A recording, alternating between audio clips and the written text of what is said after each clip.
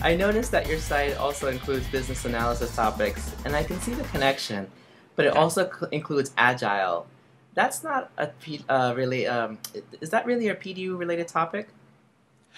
It wasn't as much when we started. I as an IT manager and as a proponent of Agile from the time of the Agile Manifesto, those topics were very near and dear to my heart, Right. and I wanted to ignite other people with agile methods. I think that it's better for the project, for the organization, and for the team. But as 2011 progressed, the PMI actually came out with an agile certification That's right, yeah. and started doing exams in the fall of 2011, and so now there's actually a PMI certification specializing in Agile. Right. So I think it very much fits in. I think we're going to find that for North America and somewhat worldwide, but to bring back that innovation edge, Mm-hmm. I think Agile is the best practice. It allows you to change the requirements in a structured way.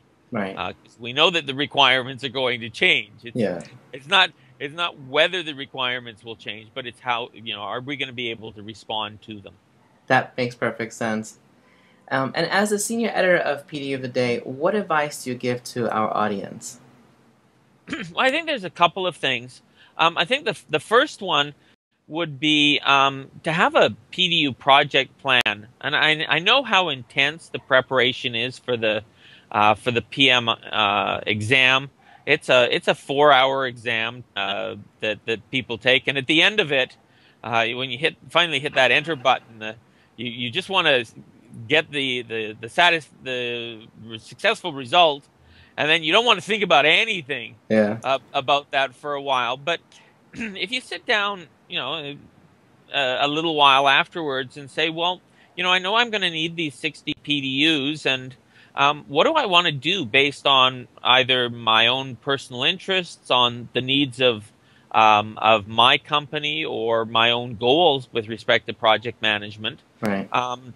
What do I want to do? And for me, it boils down to 3 questions. What do I want to learn about? How am I going to learn that, and how am I going to demonstrate that I've learned? So we have an awful lot of PMs that are interested right now in earned value. Mm-hmm. This is something the U.S. government has been promoting more and more. We're starting to see it even in the industrial project management that I've been doing. And so you want to learn about earned value. How are you going to do that? Well, there are webinars online. There are articles online. And then, of course, you apply that to a project that you have. But we all have different learning styles. So for some people, the webinar, the individual person is great. For other people, they want something more hands-on. Right. And so that's all part of thinking about that PDU project plan. And then, of course, like any plan, that's just what you think it's going to be at the start. So you want to update that as you've completed activities and as you move along. What's the status of the schedule? If after if a year into your cycle you've been able to complete 20 or 25 of those PDUs, then you're well on track. I actually recommend that people don't stick to just 60. Right. Especially with the self-directed learning opportunities. It's my feeling that if I go to 75 or 80 PDUs over that 3-year cycle, it's not going to do me any harm. Yeah. And if there is an audit and PMI has any questions about some of the sessions or the applicability, then I've got that buffer. And and any good project manager knows that a buffer is a good thing. Absolutely. And then finally, of course, a little bit of change management applied to that. As you encounter either new needs, PMs move or the job changes, new goals, new interests, and of course, new opportunities. Because if you If you do subscribe to the RSS feed, or if you come to the website, we typically have well over we have 20 or 30 opportunities every week, and it's even just looking at some of the titles. There are things that you may not have even known about. I was attended one of our webinars here a week or so ago that was about data center relocation and all the risks involved in that. And it's even just in the response time that's different. You know, you move your data center from New York to Atlanta, and that 55 millisecond change in response time can be very, very significant. So there's some fascinating material that's presented by the webinar providers. So I think that having a plan saves a PMP money, time, and reduces stress. And we don't need the stress from our PMP. We have more than enough from our projects, I think. That's absolutely true. I think that's a fantastic idea. Now, you were talking about audits. So why do project managers require an audit folder? Well, the PMI says that they will randomly select someone's recertification, and ask you for the documentation. And as anyone knows who's maintained this type of information, it's far easier to keep it as you move along, as you're actually doing it, than it is to attempt to rebuild it. Yeah, that's true. If you want stress, PMI comes to you and says, so what did you do and when did you do it? And suddenly you're going through emails and receipts and when did I take that course and who did it? And it's far easier if you actually create using that project plan. Now, keep a folder. Most of our webinars at the end, there's a confirmation email that goes out. Copy the confirmation email. Depending on the category of the PDU, category B's actually have a certificate, so print that out. There's lots of tools. There's lots of tools that can allow you to keep all that stuff in PDF. I'm a big fan of Evernote. And the fact that you can just throw it all in there and into one folder. I just started using that. You're right. And want to do an audit. Well, so here's all this stuff, and I think that it's going to make life a lot easier. So they want to know, when did the training take place, who provided the training, what category was it actually in. For category C's, they also want to know how it relates to the PMBOK.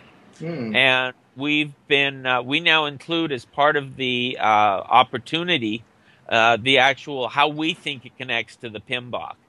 So a lot of the agile is related to project execution, and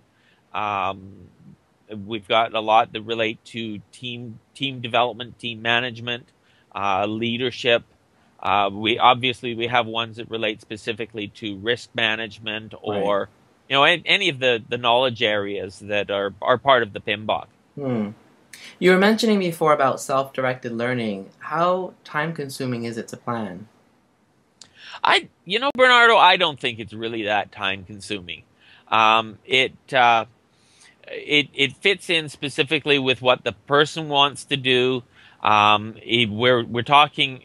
I think every PMP should take advantage of the 30 hours of self-directed learning that come from PMI.